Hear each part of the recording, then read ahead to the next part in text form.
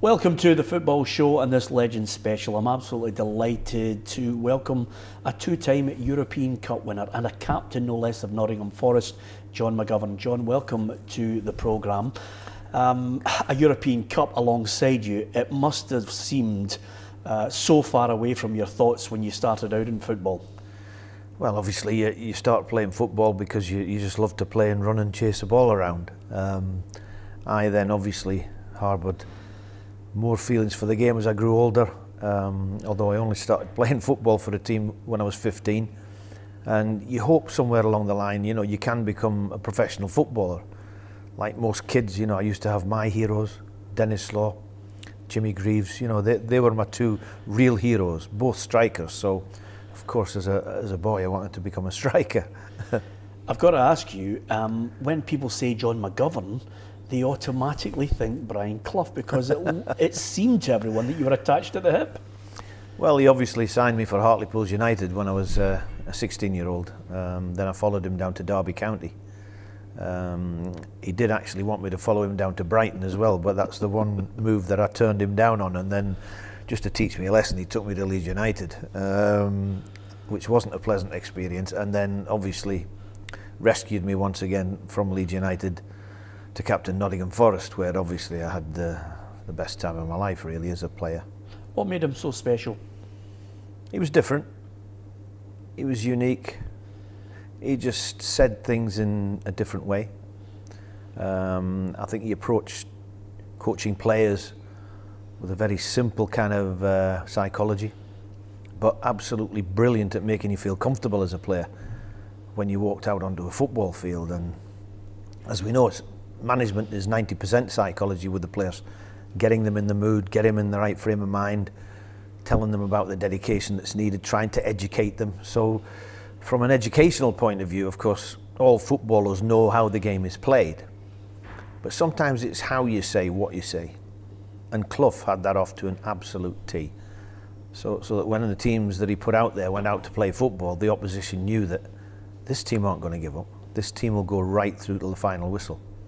Gordon Strachan used to say that when you were younger and a manager would give you a rollicking, there was a reaction, there was I'll go out there and prove him wrong.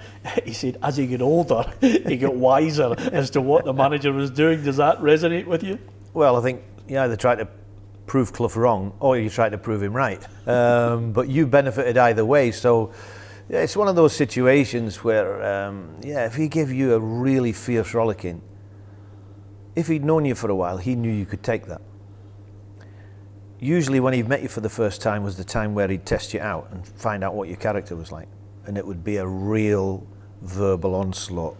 However brief, he would look at the reaction he was going to get from you. And this is what I learned, you know, obviously when I signed for him for the 4th time and then got the 100th rollicking of my career playing for him, and that I understood, you know, it is to get the right reaction from me. And it always did. Do you remember those words of wisdom from him like it was yesterday? Well, I remember the first meeting because if you're talking about the 60s as it was, the Rolling Stones were one of the top bands, and of course I had shoulder length hair because I thought Mick Jagger was just absolutely brilliant. So I'm thinking if the football doesn't work out, maybe the next Mick Jagger will emerge, but you know, obviously that never happened. But the first time I met him was after I think a Thursday night training session, and the trainer said, "Stand in line, boys, we've got a new manager. He's brought his assistant along, Peter Taylor, who'd like to say hello to you." And of course, I was the only one with shoulder length hair. Everybody else is short back inside. So I stood at the end and he came along the line, shook hands, and then came to me and went, "Stand up straight, get your shoulders back and get your hair cut. You look like a girl." And it was like, what's this? Did you sense as a player, even at Hartlepool, that he had something? He was different. No doubts. I mean, I had relations, I had uncles, and my friends' dads and everything like that. I'd never met anybody like him. So I'm 15 and obviously I'm very naive, but I'd never met anyone like him. But you know, I'm 66 now and I've still never met anybody like him. So that kind of impact that he had on me was, this guy is definitely different. And maybe had a little bit of, you know, an allure to him, you know, a little bit of something mysterious. and I just obviously enjoyed working for him. You get in the first team in Hartlepool, start to get those regular games. It's vital to a youngster. What happened to get that move on to Derby? Well, obviously Clough and Taylor took over a side that had been struggling the season before, get them up to, I think, 8th in the league at one stage, or 6th in the league at one stage of the season. So they've had a tremendous turnaround from being relegation candidates to almost getting closer to the top of the league. So that success brought some attention from other clubs, and Clough and Taylor left and went down to Derby County. A word was passed on to me not to do anything silly by going anywhere else, and inevitably a year later I end up down at Derby County, which was a move which my mum really was pleased about, because my dad died when I was 11, so there was my mum, my brother and me. My sister had moved over to California, and it was a case of, I think she felt a few heartaches in Hartlepool, so said, if you move with your football, son, I'm going to move with you. So the strange thing about that move is that, you know, I never became homesick in Derby, because my mum and my brother have both moved down with me. So obviously that for me meant it was quite easy to settle at Derby County, because I've literally, the whole family's moved. Yeah. Did you feel, even at that young age, when you were at Derby, because your family's moved with you, a sense of responsibility? Well, obviously, my mum especially, you know, I thought, if I'm earning, you know, some money, I can give her some money, because I think that's what you should do, you know. I mean, she used to say to me, oh, I don't want anything. And I said, no, you're taking it, you know, you've looked after me, now I'm going to look after you, if it's possible. So I always paid my way, even from like 16 years of age. I've always contributed to what's going on in the house. Thankfully, I'm still able to do it now. So yeah, I didn't feel it was a burden, because my mum is one of these survivors. I mean, she's 92 now, and would embarrass you and me by taking us on in a race and beating us. You know, she's just a phenomenal force, and you know, she's been an inspiration for me, especially in the early days when, you know, I can't ask my dad, I can't ask my uncles. They've never been involved with football. Did your family retain a sense of Scotland, a real good foundation of it? Well, obviously, my mum had to try and make a living when we first moved down to Hartlepool when I was 7 years of age. So when it came to the school holidays, of course, I was shipped back up to Bo'ness, where my grandmother lived, and that's where I actually first started kicking a ball around, because captaining the school rugby team and cricket team didn't seem to show much grace or favour with the lads in Bo'ness, who looked at me a little bit strange. You know, what's that round ball, that oval ball doing, you know what I mean?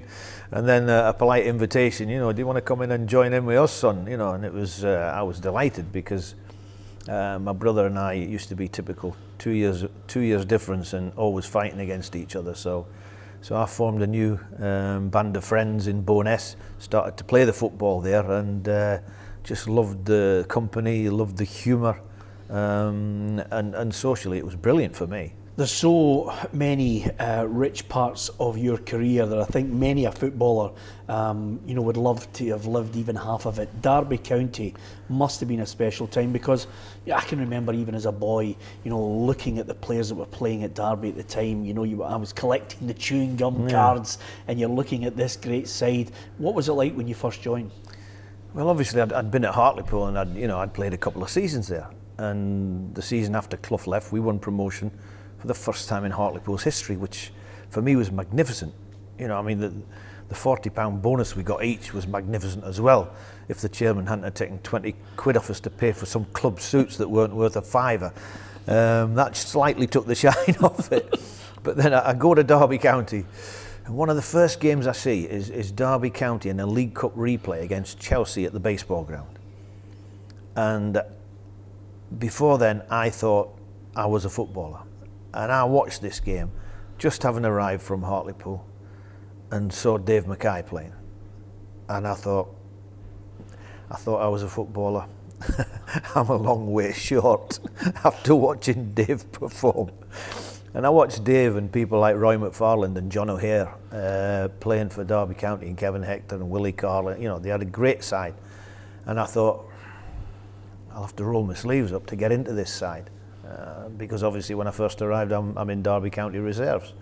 which might have been fine for some people, but I don't want to stay in the reserves. That's not why I came here. So there was a lot of dedication, a lot of hard work put in. And then I got a break by playing a game in midfield in a wide right position. But eventually I broke into the side and, at the suggestion of Peter Taylor, moved to play central midfield, where again my ability to pass the ball with both feet I think benefited both myself and the side. Forgive me for this question. Why, oh why did you join Leeds United?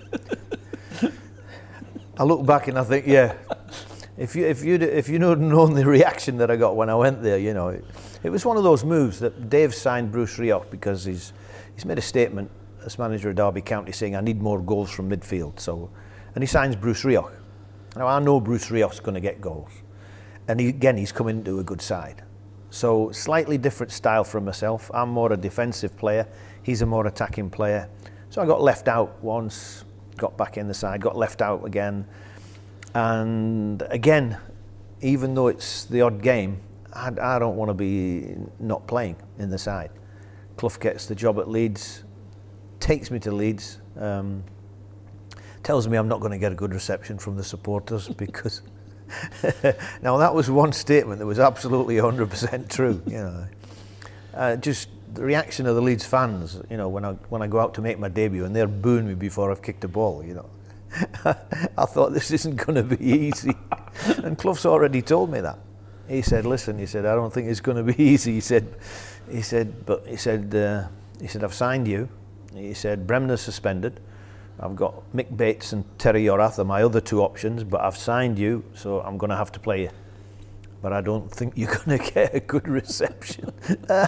They wanted to hang me from the main stand, I think, the Leeds United supporters. So I failed miserably at Leeds. Yeah, and strangely enough, you know, the movie came out, Damned United, and it really kind of was a harsh portrayal of Brian Clough at times, and a harsh portrayal of, you know, Leeds United. Were you there to sample the madness of the 44 days, throw your medals in the bin? I mean, you know, it's folklore, that and story. He did actually make that statement because I asked Norman Hunter, and he said, yeah, he definitely, you know. I think because Peter Taylor wasn't with him at the time, that, you know, he didn't have anybody to sort of rein him in and say to him, I don't think you should say that to footballers, you know. You can tell them they've played badly, you can tell them you think they're rubbish, he says, but, you know, I think Peter Taylor would have said, you can't call them cheats, they've just won the league championship. And although their physical intimidatory tactics were part of the reason for that, whereas Clough would have liked them to have just played their way to the title, it didn't work for him, and obviously it was impossible for me. Yeah. And the last game I actually played, when I think every single supporter in the ground was booing me, brought my good lady to tears, because she was obviously sat in the stands where she can't do anything about it.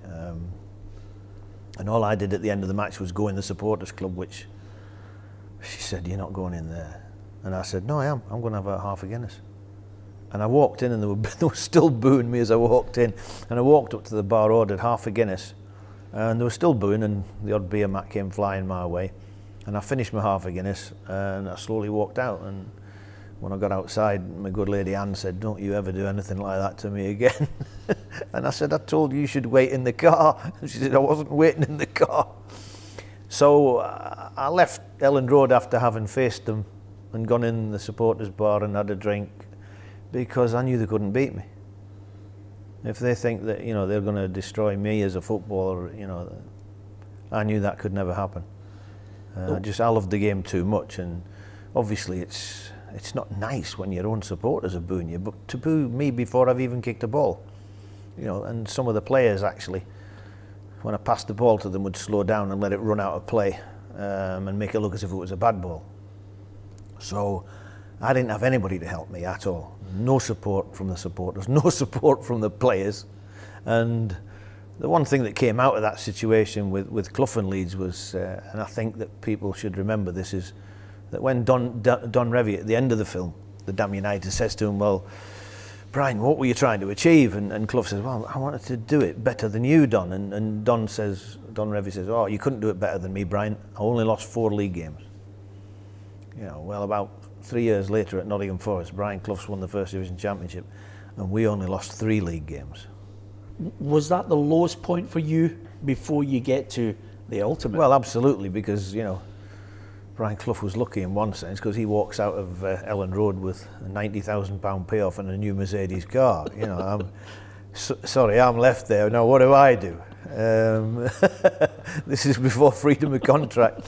I was told of 2 offers that came in for me from Carlisle and Norwich, which there was a difference of £25,000 in the offers. But the Leeds United secretary said, you can go to either club. Please.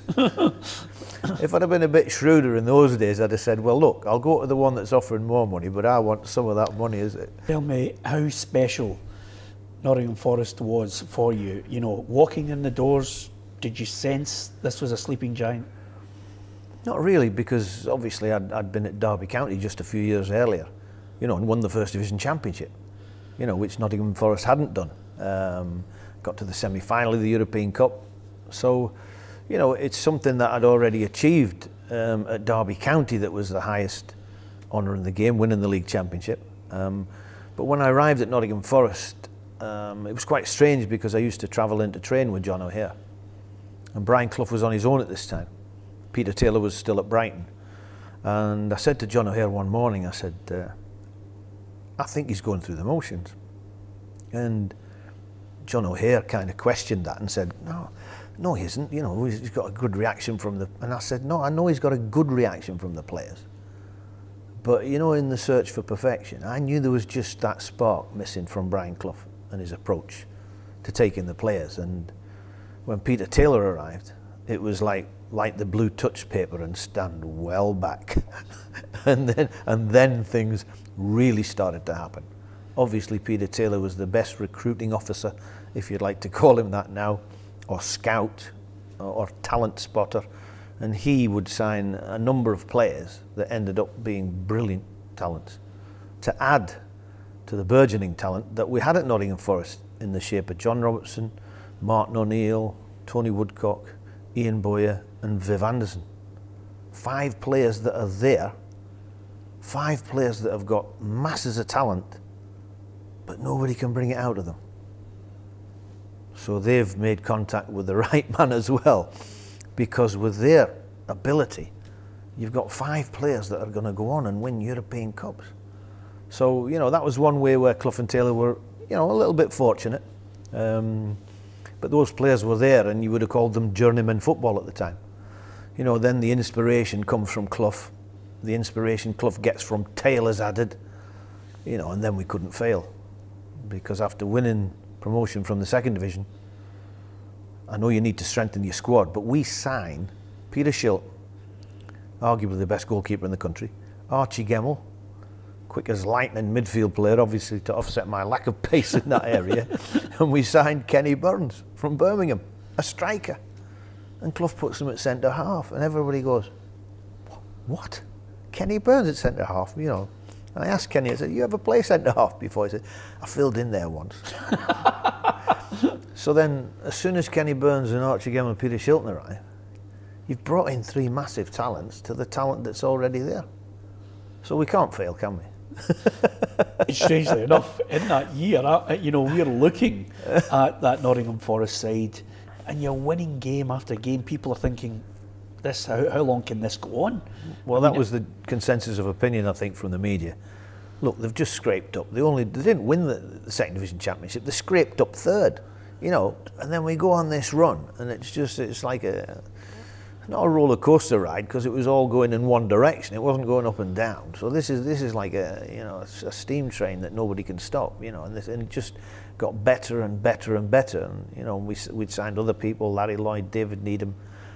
These players were coming at the side, and but the biggest effect, I think, was, you know, if you want to tell people how good Clough was, you know, the 5 players I mentioned, you know, the Robertsons, O'Neills, Woodcocks, Boyers and Andersons, you know, all of a sudden they're starting to play like I don't think they believed they could play. But it's obviously a collection of good players, you know. You can get teams that have got an individual star, but Nottingham Forest grew into a great side, because all the players involved were capable of doing great things. And you beat a Liverpool team at the time that, you know, if it wasn't Keegan, suddenly it was a Dalglish, it was a Souness, you know, it was an Emlyn Hughes, it was, you know, a team that literally was dominating, and you guys come up at new kids on the block and you take it. Well, Liverpool were the example that you wanted to follow. You know, they were the benchmark. They were the guys that had done it. They're the guys that had won 2 European Cups in a row before we were in it in the 78-9 season. You know, and obviously Shankly was the guy that had built this fortress, this amazing place called Anfield, and the reputation of, I think, British football went through the roof because of Liverpool's domination, not just in England, but obviously in Europe as well. And obviously when I think Clough or Shankly met, you know, I think that the respect was enormous between them. And I spoke to Bill Shankly once or twice myself, which is quite strange, but because obviously in those days players weren't even allowed to talk to the media, and but I just happened to be in his company once or twice, and this is as close to Clough as you can get. This guy is just his manner, just his aura is similar to Clough. Tell me about the European games, because to be a Scot, to be a man who lifts the European Cup, you're one of only 3, Billy McNeill, Graham Souness, John McGovern. What does that mean to you? Yeah, the European games were, I mean, they're fantastic adventures, if I can simplify it to basically that. If you love playing football, you want to play in front of a big crowd. I'm sure it's the same with, you know, rock stars who, you know, play musical instruments better than anyone else. They want to play in front of big crowds because it gives them a similar excitement that it gives the crowd that are actually stood there watching them. And I think you have an appreciation for the supporters as well, because if you've got, you know, 20,000 of your own fans bellowing your club's name, it does lift you. And some people have said to me, yeah, but it doesn't really lift, you know, what are you in the game for then if it doesn't lift you? It certainly lifted me, and it certainly lifted the boys at Nottingham Forest, because the support we used to get was phenomenal. And even away from home it was phenomenal. And thankfully, you know, the behaviour of the fans when we used to travel was brilliant as well. We were disciplined enough under Clough to know that, you know, we never disgraced ourselves when we were abroad in any way, shape or form. So you are representing the country. And although that's not really apparent to you at the time, because your focus is on just winning football games, you know, you are representing the country. And I thought we did it magnificently. Yeah. When did you think, this is on, we can win this? Well, the strange thing about when we qualified after winning the league in 77, 78 was that we're all sat listening to the radio together, waiting for the draw, you know, and there's, of course there's, I fancy going to Spain, you know, I fancy going to, you know, Barcelona, or, you know, whoever won it, Real Madrid, you know, oh no, I want to go to Paris, you know, and we draw Liverpool. And everybody goes, oh shit. Liverpool, we don't even get out the country. We're supposed to be in the European Cup. You know, so we're all going, oh, you know, Liverpool, you know. Of course, Clough turns it around straight away and he said, yeah, but you realise what they'll be saying in their dressing room after you beat them in the League Cup. You beat them for the league last season. Not them again. So Clough turned it into a real positive for us, because he said, we're the last team that Liverpool wanted to draw. You know, and they're European champions. So, of course, we've got to play Liverpool. First legs at the City Ground. Gary Birtles, another addition to the squad, who's come out of Long Eaton. Where? He scores a goal. We win 2-0. Colin Barrett, our left back, scores a goal, which is like unheard of. So, shock result, we beat Liverpool 2-0 in the first leg, the European champions. We go to Anfield, and then when we needed to put the shutters up, we put the shutters up. You know, Lloyd, Burns, Shilton, you know, full-backs Frank Ray and, you know, or Colin Barrett. And obviously we had the genius of the team, John Robertson, who would keep the ball for long spells to frustrate Liverpool at Anfield. And again, we went there. There were stories about we were drinking beer all the way up to Anfield, you know, which wasn't true. We only had a couple. and then managed to go out and get a 0-0 draw and get through to the next round. But once you've beaten the European champions, I think the players just got that real bit of confidence in themselves. You mentioned a player there who's created a goal in the European Cup final and scored a winning goal in the European Cup final. How good was Robbo? John Robertson. I'm smiling because, you know, a lot of people said, he doesn't look like a footballer. You know, I said, look, he's a little fat bugger, but he's a genius once you give him a football. And a lot of Forest fans used to say to me, I love watching John Robertson. And I said, so do I. And they said, no, but you're playing. I said, no, I love watching him as well. And he was one of these artists, and I'll call him an artist because, you know, he had sublime talent. When people talk about great players, they love a comparison. Well, who was he like? You know, and I said, in the modern game, he's probably like Ryan Giggs with 2 good feet. Because I've seen Ryan Giggs do everything with his left foot. I saw John Robertson do everything and more with both feet. Create goals, score goals. And his confidence on the ball was nothing short of incredible. To the point where we go to Anfield, the second leg of the European Cup final, and in front of the Kop, an hour before kick-off, when we've gone out to test the surface to see what boots we want to wear, the Kop's full, baying for our blood, and John Robertson goes up and pretends to take a penalty in front of the Kop before kick-off. And we're saying to him, I don't think you need to wind them up anymore, Robbo. I mean, that's sheer, you know, sportsmanship. Brilliant, absolutely brilliant. And all the lads are laughing. You know, and we've got a game coming up against the European champions. So that was the kind of spirit we had in the side. The ball over, Francis scores, and you walk up.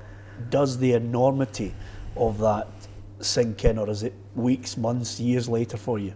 Well, the first thing that happens is that, you know, you haven't practiced anything, and nobody's told you where to go, and we're kind of milling around on the pitch with hundreds of supporters, coaches, you know, whoever it is, and then someone comes and said, oh, you've got to come up here, and literally through the crowd points the way where you go up the steps to receive the trophy. Obviously, I appreciate I'm the captain, so I've got to lead them up there, and then no one said what the protocol is regarding getting hold of that cup, because I just want to grab it. but I'm a polite guy, so I thought I'll let the UEFA official present me with the cup. But then I'm not sure whether he was sure of it, so we did a bit of this. Oh, no, I'll wait till you give it. So there was a little hesitancy, and then the only thing I wanted to do, because I do like things to be right, is I looked to see where the badge was and turned it round before I lifted it up to show our fans, who are absolutely, you know, just going berserk in that lovely night in Munich. And the funny thing is, it's just like you lot at Nottingham Forest. You win it once, and then you go back and win it again. The second year, I think the second time is always more difficult because, you know, the pressure is on you then as the champions. But when people talk about pressure and they talk about, you know, oh, when you're top of the league or when you play in the semi-final of this, you know, and I said, you're talking about things, I said, that some players never ever achieve. Semi-finals of this, finals of that. I said, you know, if you're at the other end of the league, I said, such as when I was at Hartlepool United, I said in the late 60s, I says, and at the end of the season, the manager comes in and he's got a sheet of A4 paper and it's got 2 columns. One says players retained, players released, and he just pins it up on the notice board. I said, and I'm sat next to players who have got 3 kids, mortgages, and they're physically shaking. And you tell me there's pressure playing in European Cup semi-finals. There's absolutely no pressure whatsoever. Up at the top of the league, winning, no pressure whatsoever. Losing your job, as I saw some players do at Hartlepool in the late 60s, I know that was pressure. Is it the one disappointment that you never got a cap? I would have walked up the M74 over broken glass to get 1 cap for Scotland. I know there were times I was playing well enough.